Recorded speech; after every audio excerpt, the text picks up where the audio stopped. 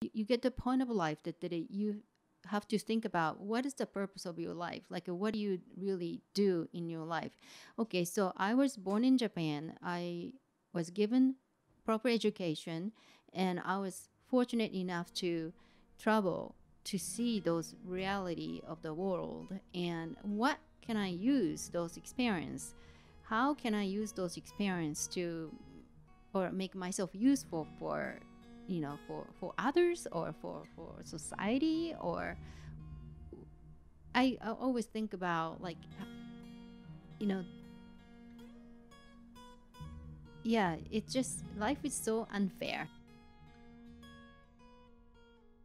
Welcome back to the podcast. Today we have a very special guest. She is an artist, writer, and the founder of Lovetheway, a creator of inspirational and motivational content in art form.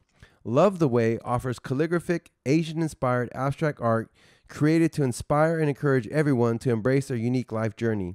These inspirations for her art included the beauty of nature, the mystery of the universe, and words of wisdom that transcend time and space. Originally from Japan, she earned a bachelor's degree in bioethics at Waseda University in Tokyo and a master's degree in political science from California State University. She's a self-taught artist and uses mixed medium and acrylic color on canvas. She sets in motion her career as a part-time artist in 2006 by selling customized pieces while working as a political journalist. What began as a sporadic commission work transpired into a blooming art studio, bringing to life the concepts that served as her inspirations. She's had a showing at art galleries in Modesto and San Francisco, and at a major art shows including Sacramento Art Festival, the Saratoga Rotary Art Show, and art and craft festivals in Oakland. She has donated a number of pieces to various fundraiser events at schools and charity organizations, and offered commission work for special occasions such as wedding, newborn babies, and graduations as well. She is currently based in Santa Cruz, which offers beautiful nature where she enjoys running, backpacking, and spiritual exploration. Please welcome to the podcast, Miss Haruko DeArth. Hello, everybody. Welcome. And by the way, this is an exciting podcast because it's the first podcast back in studio. We've been gone in Hawaii for a long time, but we're back now, and we have an amazing guest today. So, we always like to start the podcast with kind of getting to know the person, because I feel that if they get to know you and your story, they can connect with you better. So you were born and raised in Japan. Okay, so let's talk about that. What part of Japan? How long were you there for? Tell us a little bit about that. I'm a Japanese native. I was born and raised in Japan. Lived until late 20s. So, okay. Yeah. So I'm from the town of Kofu, which is about 100 miles west of Tokyo. It's kind of like a foothill town of Mount Fuji that people probably know about. Oh, so Mount Fuji. Mount Fuji, yeah. Yeah. I was able to see the top of Mount Fuji from my window from my parents' house. Really? That must have been cool. Yeah, it's a country, like a mixture of a modern city with tons of nature around. So it's a really nice place to So I have a question. Mount Fuji, is that a volcano? Yeah, it's volcanic, but it's dormant. It's dormant. Oh, okay. So it's not active. Yeah. Okay. So you said you grew up west of Tokyo. Yeah, it's about 100 miles away from Tokyo. So it's like it's not quite commutable distance, but a lot of people living in a Kofu, and when I visit my parents and has a business in Tokyo, I don't have to stay in Tokyo. Actually, I just take a train. Not a bullet train, like express train, and it takes only an hour and a half to get to Kofu. So you're an hour and a half outside of Tokyo by train. Okay. So tell us a little bit about growing up. So you don't say Mount Fuji. How do you pronounce it? Mount Fuji. Fuji. Okay, so that's how the Japanese pronounce it. It's Fuji. Okay. Do you know the apple, Fuji apple? Yeah. That's Fuji actually come from Fuji, Mount Fuji. Oh, really? Yeah, it's a brand name. I think they're one of my favorite apples too. Yeah, it's really flavorful. So Mount Fuji or Fuji, the apples come from there, and it's also the dormant volcano. Okay, so you grew up in what was it? Kofu? Kofu, town nearby, like a foothill town. It's it's a city surrounded by a lot of mountain actually. The mountain separates from big city of Tokyo and Kofu. So I wasn't raised in like a big city like a Tokyo. So it's more laid back countryside and yeah, but I was raised in a mixture of traditional Japanese culture and economic prosperity of modern Japan. Okay. My parents are really into education, and Yeah. yeah, I pretty much did everything what my parents expected me Yeah. to do. Like, Yeah. I did sports, and then I got involved in like student councils, and but I always wanted to as a child, I look around those mountains, right, in surrounding the city, and I was always wondering what's out there beyond those mountains. And then in Japan, of course, it's a country of island. So I was wondering what's out there outside the country, out of the ocean. So it's like I was always dreaming about. Of course, I didn't know at that time that I'm going to be moving to the United States later on in my life or traveling around the world. But yeah, I was always curious about different culture in different countries. Yeah. So you grew up surrounded by mountains. So did you visit Tokyo often as a kid, Not or were much. you okay? Not much. Hmm. So how long did you spend in your town until you kind of started to venture out a little bit? Until I graduated high school. Okay. Yeah, so I moved on to college in Tokyo. That's how I moved out of the, Okay. yeah. Like most kids, like college would get out. Yeah. Yes, get out. Yeah. Yeah. I want to get out, right? Yeah, so starting my own life and exploring the world. So the college days was very exciting. Uh, yeah, basically I got involved a lot of volunteering activities because I was really curious about what's happening in the world. And then I volunteered at the nonprofit organization, providing like aid and assistance for the refugees or the war-torn countries. And that organization actually provided humanitarian aid to many African countries and Asian countries.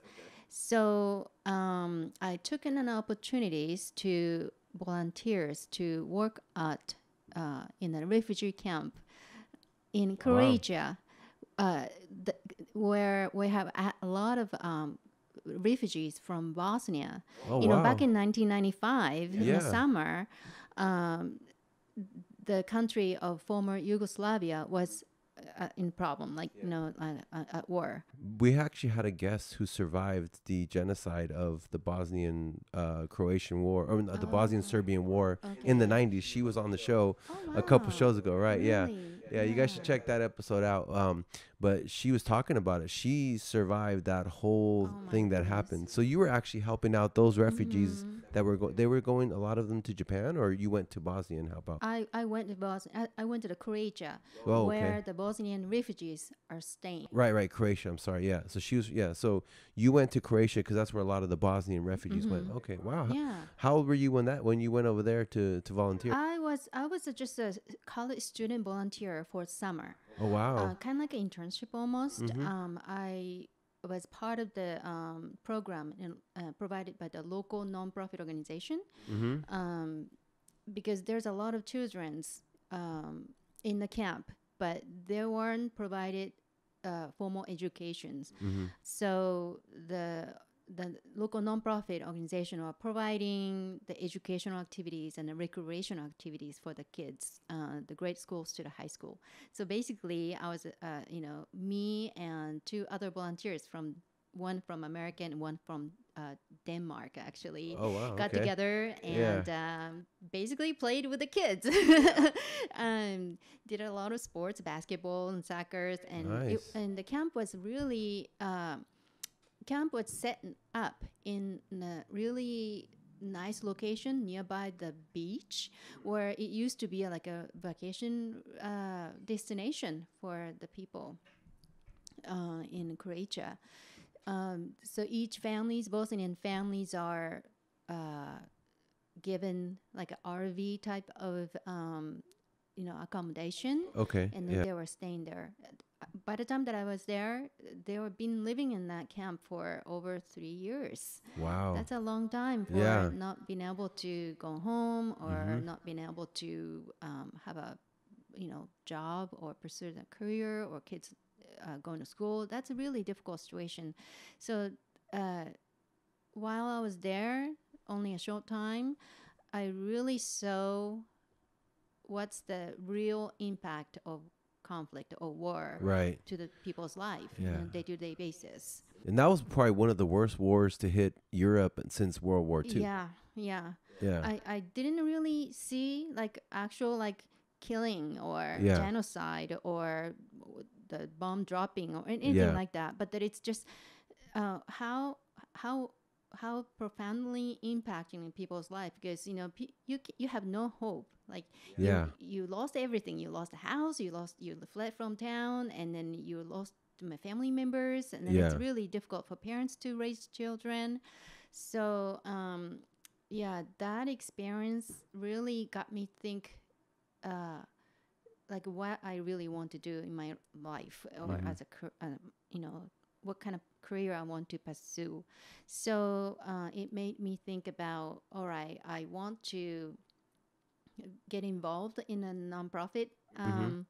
humanitarian aid work, where I can directly like involved in and then assist those people who is in need. Yeah. So you basically kind of found a passion for helping that type of cause Yeah. through that. I Yeah. mean, that was probably pretty impactful to be, a young Japanese woman, first time leaving. Well, you already left because you went to Tokyo, right? But first time leaving your country after growing up surrounded by mountains. Well, actually, by the time that was my senior in in college, so I already traveled through different countries. Okay. As my sophomore year and then junior year, I've been to the United States, Oh, okay. took a language class, and Yeah. so I was comfortable enough to travel around by myself and explore and then experience. And instead of pursuing my career in a big Japanese corporation like everybody else did, Yeah. Yeah. I decided to take that opportunities to work in a refugee camp. But that actually helped me to find my passion. So, That's awesome. yeah. So why did you not choose the big Japanese corporation, and why did you choose to do the volunteer work? Not sure.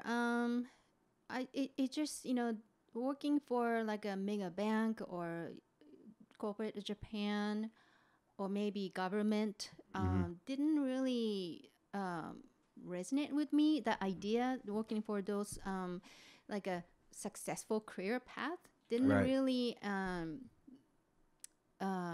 attractive to me, or I thought that there was something else going on in the world that the Right. people are not really paying much attention, or um, maybe there's a people who are neglected, or there's a people who can only left with the option to get help to get their feet on the ground, like, or start with. Right. So You kind of wanted something nonprofit. bigger, like Yeah, a bigger purpose. yeah, maybe I just wanted to, of course, uh, if you work for the corporation, if you work for the government, you can still contribute to the society, Of course, yeah. good course, and everybody doing in their own place. But to me at the time, nonprofit, working for nonprofit, or maybe like something like a United Nations or Right, Doctors yeah. Without Borders, that Right. kind of will be my path, and that's actually a professional career path. Right. So I wanted to pursue that. Yeah. So I'm just curious because let's go back to when you were like a child and growing up in close to Mount Fuji, right? Was there any certain things that happened to you like when you were young that made you kind of more like have that heart to help people, or did anything happen like when you were younger, or was it just maybe because you grew up kind of in the small countryside town, you wanted to see the world a little bit more, you just wanted to see what the world was about because you did grow up in the small town? Right. I think there's a few things maybe that maybe that I can touch upon. When I was in maybe third grade or fourth grade, I went to the library, and they are asking for donations for helping out the Cambodian boat people. Okay. Okay, Yeah. so that was like a back in 1980s, I think. After the Vietnam War, a lot of boat people from Vietnam and Cambodia flooding to the United States. Remember those times? And there's a lot of Cambodian refugees settling down in the United States. And there's a lot of people also came to Japan. And they are asking for donation to help out those people. And then I have no idea what's the refugee or what's the Yeah. boat people. So maybe that's the very first time that I was Yeah. introduced to Kind of those. planted the seed in your Yeah, head. I think Yeah. so. And then also, I read the book of Dr. Schweitzer. Do you know that he's the one who discovered one of the transmittable diseases in Africa, yellow fever. Okay. I'm not quite sure. I can't remember, but that I read about his bibliography, and he's a doctor who kind of devoted his life to help the people in Africa. He's from Germany, but that he, instead of seeing his patient in Germany or going through his career path in a big hospital in a developing country, he decided to go where the totally lack of resources, medical and healthcare like resources. Really poor third world Third country. world countries, yeah. So I was really inspired by those people who dedicate their life for someone who pretty much nothing to do with you or not your family, not friend, but that Right. a fellow humans, Right. regardless where they're from. And I was very, like curious and also inspired. Right. Maybe those are the one maybe I can think of to. Okay. Yeah. And so did you grow up as an only child, or did you have siblings? I have siblings. I'm the oldest, and then I have a sister 2 years younger than me, and my brother 7 years younger than me. Oh wow. So I'm the oldest too. So I kind of feel you on that one. So what was it like being the oldest of your family? Was it a lot more responsibility? Like what was that like being the oldest, especially the oldest girl? Yeah, I think so. Japan, I think my parents' generations they're pretty conservative.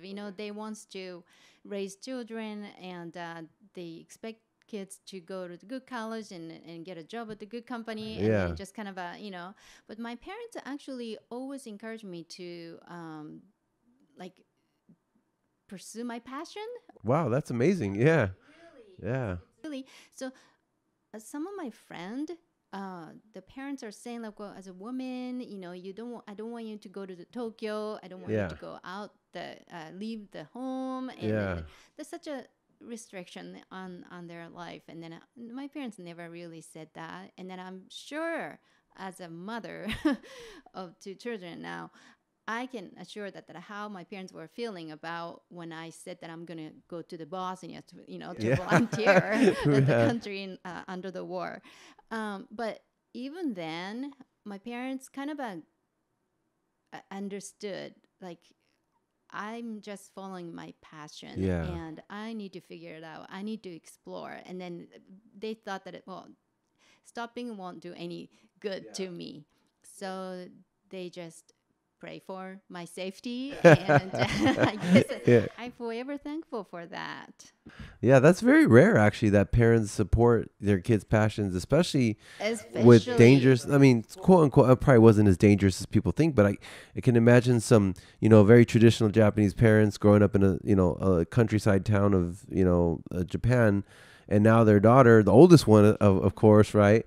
Oh, I'm taking off to Bosnia to go to Croatia to go help Bosnian refugees in one of the worst wars in Europe, or it wasn't even a war; it was basically a genocide, right?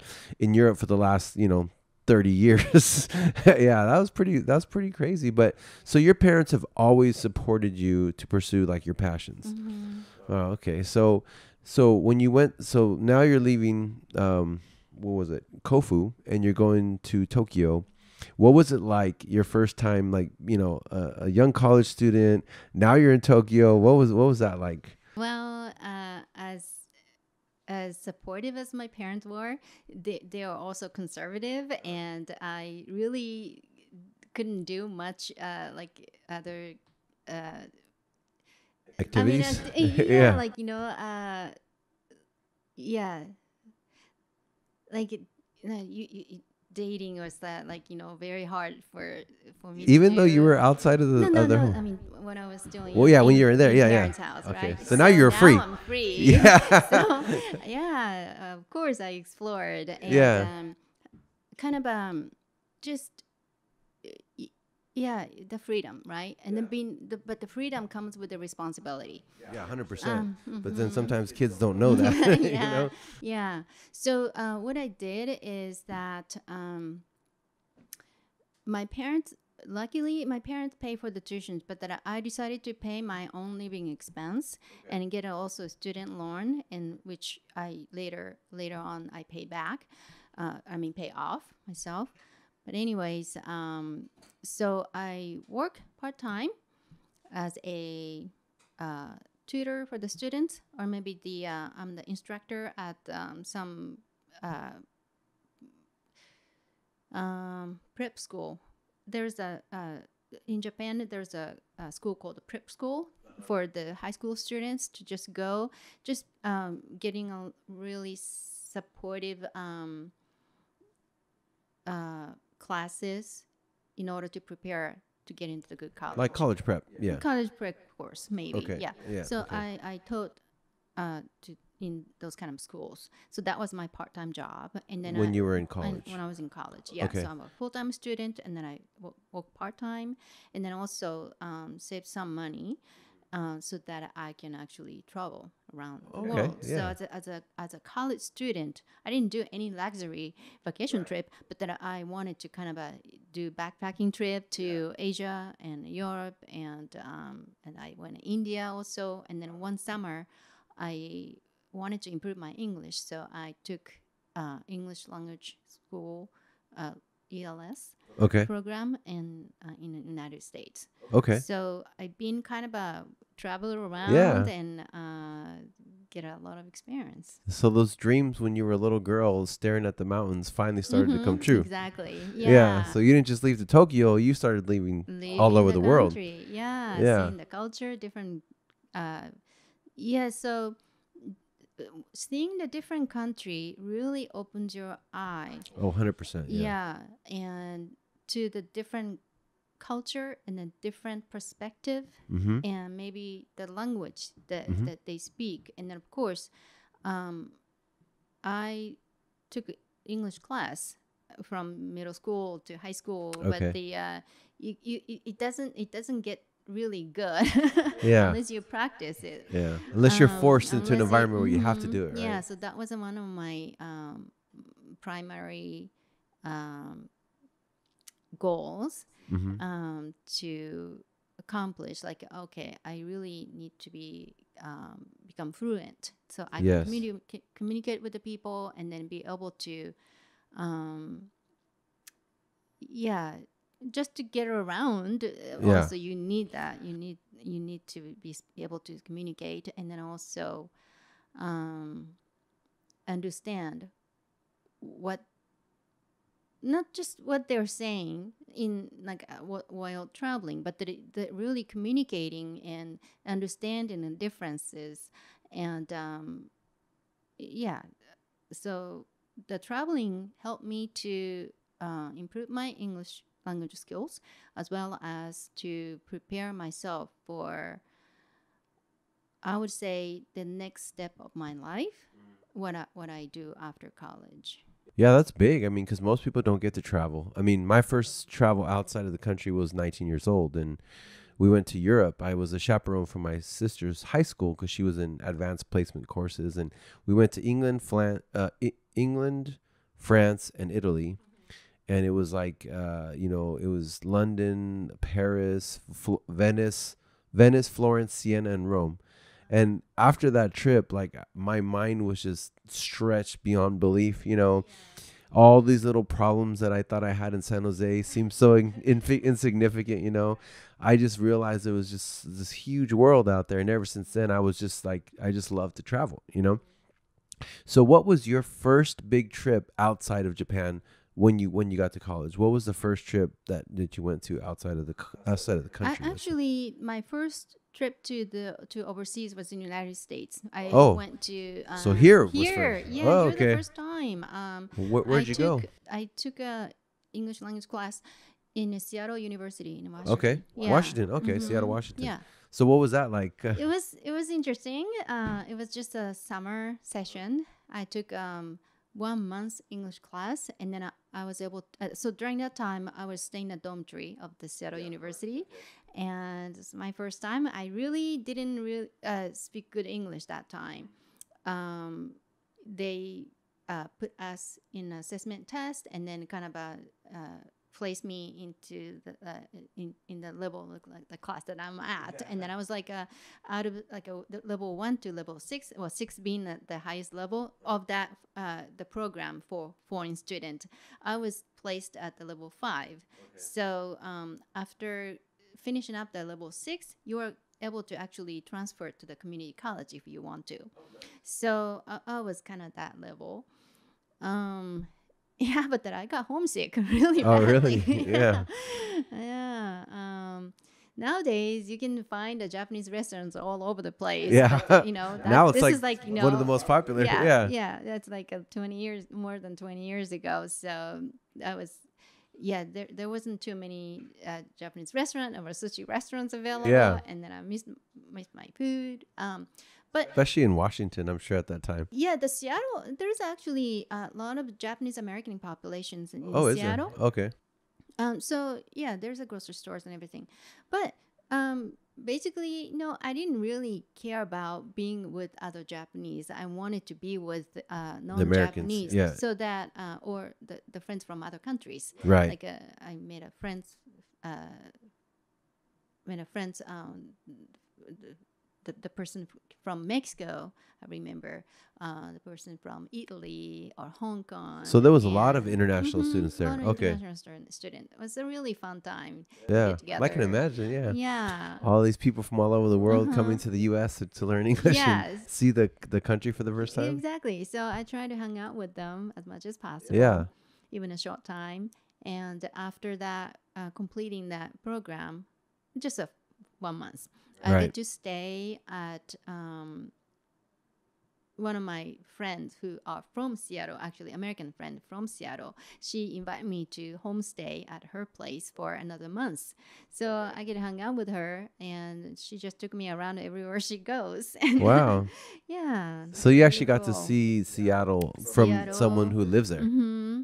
And then not just being an exchange student or international student at the school, I get to experience maybe just daily life with her, and going to shopping, going to movie, going to the concert, or Was the Space Needle around back then?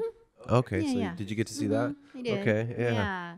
And I believe it was late July or August. There's a sea fair. It's one of the major carnivals in Seattle. wow. Where like a blue angels will fly in the sky, and it was like my first time I've seen those Man. things. Like, oh man, that's What so was that cool. like? Yeah, super cool, Yeah, right? it was super cool. Yeah. And so then you got to spend about 2 months in the United States and you go back to Tokyo. What was your next trip after that?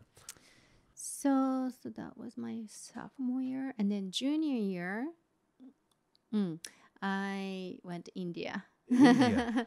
Wow. Yeah, What a completely opposite contrast from the United States.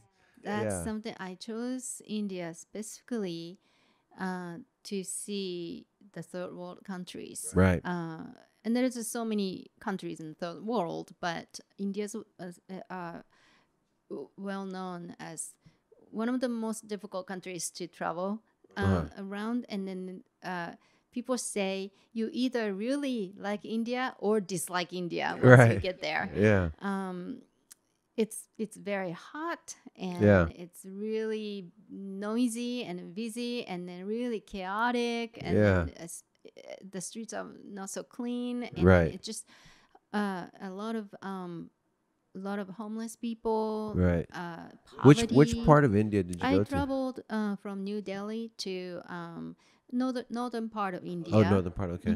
But then Hmm. I just kind of did the touristic things. Like Yeah. I went to the Agra, Jaipur, and then Varanasi, where you see the river of Ganga, like the famous river Yeah. where people bathe, and then Oh they, yeah. they cremate, and then they throw the ash and everything. It's like Yeah. everything in that In the water. river. Wow. Yeah, yeah. That's it So it's must. a cultural shock, and then Yeah. also shocking to see the really absolute poverty. I mean, I never really seen that before. Yeah. Or maybe suffering, I would Right. say. Yeah. Yeah. So what did those two adventures or travels, what did that do for you when you finally got back to Japan? Like, how did that put things into perspective for you? I really appreciated that how clean Yeah. the country is. Like the sense of like idea of sanitation is just so different. Mm-hmm. I got really sick in India as well, just Mm-hmm. from drinking water. Or I was very careful, but I still got really sick Right. from the maybe drinking water or eating food, local food. Yeah. That's a lot of new bacteria, germs, just stuff that you had never experienced before. Yeah. Um, and how to, well, basically, I was there as a foreign tourist status. Right. Yeah. Yeah. So they try to kind of okay, here's I went with my female friend from college. Right. So two Japanese young females Okay. from Japan, not knowing anything about traveling in India. Yeah. Yeah, they're really trying to taking advantage Yeah. of us. How to get the money out of us, right? Yeah. Oh yeah, that costs this much, and it's like triple, right? Yeah. So how to navigate those, Yeah. trouble culture in India is just a quickly learn. You have to quickly learn how to handle those the people who trying to get how to say Take advantage of you, get money out of you. Yeah. yeah, and then how to handle when somebody just come to stick a hand Yeah. to big money, right? Beggars or Beggars, yeah, stuff like that. Yeah. well, you can't just give them money. I mean, that might help something, but that it's really doesn't really solve any big problem. So Right. I kind of decided not to do that much. Yeah. Yeah. But I just took it as a one big experiences um, out of many, and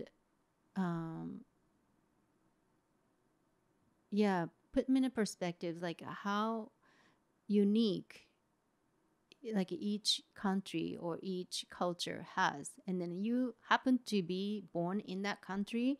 It wasn't your choice. The fact that I happened to be born in Japan, it wasn't my choice. Right. But by sort of coincidental, I don't know, I could have been born in India, I could have been born in Africa, I could have been born in the United States.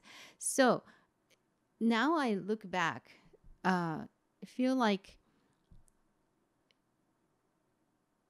eventually you get to the point you get to the point of life that you have to think about what is the purpose of your life, like what do you really do in your life. Okay, so I was born in Japan, I was given proper education, and I was fortunate enough to travel to see those reality of the world, and what can I use those experience, how can I use those experience to or make myself useful for for others or for society, or Mm-hmm. I always think about like you know yeah, it's just life is so unfair Yeah. in a way. So you kind of got a new sense of gratitude and appreciation for Definitely. where you grew up, Yeah. and you saw it differently. Yeah. But I think that also kind of made you want to help where you could. Is that correct? Yeah. So I think that someone like me or people who grew up in a wealthy nations have a lot of resources, and then Right. I thought that there's so many way to redistribute in a way, redistribute the wealth to those who are Not as fortunate. not as fortunate, or maybe for those who have no resources to help themselves Right. yet. So it's not like just giving away the money, but there's a way to help develop the system, maybe, or maybe help. So that's what a lot of a government assistance program or Right. nonprofit assistance program would do. So again, all my experience are sort of help me to revert my thinking to back to what I want to do for my career, and then Yeah. it's always come back to, I want to do something to help out people. Yeah. So all those experiences basically made you appreciate, growing up in Japan, and you wanted to help. And I like how you said it's not just about giving the money, because that's not going to do much, but what those organizations do, like nonprofits or stuff like that, they maybe try to fix the systems that are broken in those countries, or teach people how to somewhat help themselves. Is that kind of the way it was? And it's funny how you mentioned Japan and India, because Japan is still known as maybe the cleanest, safest, most well put together country in the world. And I actually do want to go to Japan because, I just spent 2 months in Hawaii, and Hawaii is like a 8 hours or whatever, real close plane flight to Japan. So that's probably where we will be going, or I'll be going in the future, very near future, right? But I just heard Japan is just like the cleanest, the safest. Like you could leave your phone in the middle of the street and they'll just pick it up for you, or they'll leave it there. No one will touch it. You know what I mean? So, I mean, now you're out, you've seen the world. You've seen, the refugees from Bosnia. You went to India and saw, true poverty, and, a very populated, just crazy, a lot of good, but also a lot of, things that were shocking to you. You know what I mean? So now you get back, and what happens after all your travels? Did you finish school? Yeah, I finished the school. I graduated from Waseda University in Tokyo, and I decided to take a position offered by this nonprofit organization based in Tokyo, and they sent me to the project in Cambodia. So another war torn, country, yeah. So this organization or actually the same nonprofit that I volunteered during the college years. Okay. So they knew me, and they know that I traveled to Bosnia, and then they actually think that I can be managing some of the program that they are doing in Asia or African countries. So I was assigned a mission in Cambodia, where they are providing vocational training program for handicapped people. Okay. Basically, the landmines. A lot of landmines are the buried Khmer in Cambodia. So a lot of people lost their legs and arms. And yeah, that's pretty crazy. Like it's still happening. Like they're still. It's impossible to get all landmines out. It's still there, and as careful as they are, and the farmers and working in the countryside, they still have some impact. And once you get a handicap like that, the Cambodia is one of the poorest countries in the world. There's no resources for the government or to help out those people. So that's where nonprofit or UN program come into play to help them out. What were you guys doing for those people? So we're running the vocational training school. So we accept like 30, 40, 50 students at the time, and then teach them. We hire the local teachers to so that the student can develop their skills of like repairing a motorbike or back in those days, like repairing a radio or stuff like that. And then for women, sewing skills, so that after graduating from the school, they can become more financially independent by using those skills. So you were giving them, these are like poor farmers or people from the countryside, and you would give them actual skills so they can make money and earn a living for themselves. Oh, okay. Yeah. So I was basically, I wasn't teaching them directly, but that I was managing that program. So you were putting it together, coordinating, and putting the financial numbers together. So you were in Cambodia. How long did you spend in Cambodia? 1 year. Oh, okay. Yeah. Wow. So you've been all over. So after that year in Cambodia, what did you do next? So while in Cambodia, while I was running the program, I was also able to have some experience working together with the local government, because whenever the nonprofit going to do some project, you have to have kind of a coordinate with the local government and have their support, maybe, because the government also the foreign nonprofit is a really important, valuable resources for them. So we always work together, local authorities.